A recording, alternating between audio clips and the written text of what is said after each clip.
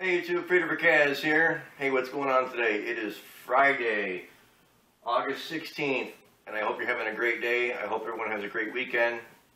And on to today's video. Today's video is an important video nonetheless.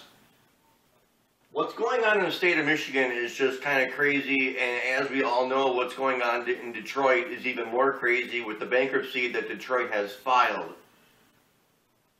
The first thing that I really want to talk about is I want to talk about what Michigan is doing next. And what Michigan is proposing is a 1% sales tax increase on all consumer goods and possibly gasoline as well. What I find amazing is that our Governor Snyder, can actually think about doing this as to what has happened to Detroit as well. Granted, I know well about Detroit. I live here in Michigan, and I made a video a little over a year ago that I really want to spotlight right now. I really want to encourage everyone to go to this video, not because I want views on it, but because I made this video over a year ago. Over a year ago, I had the vision of Detroit and where it was going, and the title of my video is, Will Detroit be a New World Order Start Point for Martial Law? The things that are going on in Michigan and in Detroit right now are just unheard of. No major city has ever filed for bankruptcy before, and Detroit, at one point in time, wasn't the United States' largest manufacturing city. It was the world's largest manufacturing city. And now that Detroit has filed bankruptcy with the help of our Governor Snyder, Governor Snyder has now gone forward to offer a 1% sales tax increase. And this is where it's going to go. Again, our governor is going to plead with its citizens by saying the tax is going to go to the schools of Michigan. And how many times have we heard that tax money is going to go to the public school system? If all the money that is said to be going to the public school system really went to the public school system, we wouldn't be having these problems. We all know that when governors and other legislative branch people say the tax is going to go to the school, we know that's a lie. Because it says right here in the article, and links will be below, that of this tax raise, $1.2 billion will go to the schools, and $1.2 billion will go to fixing roads across the state.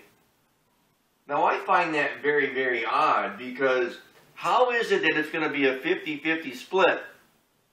If we're going to raise this tax, and you're proposing that it's going to go to the school system, well then why don't all of it go to the school system? You see, the school systems are the way they are because that's the way they want them to be. They being the government and the New World Order. But getting back to my local point here in Detroit and in Michigan, if Detroit has filed for bankruptcy, in which they have, Detroit is in a situation that it's never been in before. We have violence, rape, and murder that is going out of control. Of those ones that are reported, there are just as many that are not being reported or even phoned into the police. We just had an incident 3 weeks ago where a young girl was raped, and the police never showed up. What happened was concerned citizens went over and beat the guy up. The police never showed up, not one time. And I can't tell you how many times this happens. And now, the Michigan governor wants to raise sales tax in this state. Here's the real reason. And again, I want you to go to my video and I want you to watch it. I made this video over a year ago. And again, I'm not sending you to this video for views. I made the video a long time ago. That video is gone and it's over. But if you go back to the video and you see what I'm saying about what's going on now, The stuff that I say in that video of what I said, which was going to happen, or at least could at least happen, is happening now. That's the scary point. What's even more scarier is that our government in the state of Michigan wants to take more money from the people that just got screwed over in the city of Detroit. Now, I'm not saying that there haven't been problems, but the problems that have occurred aren't just by coincidence.